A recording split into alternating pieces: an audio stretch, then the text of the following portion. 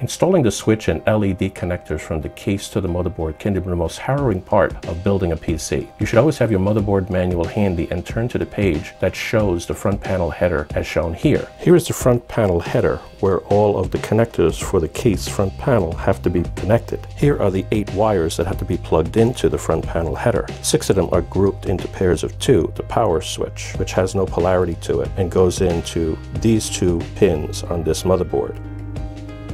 Next, I will go with the reset switch, which also has no polarity and goes into the 2 pins on this motherboard right below the power switch.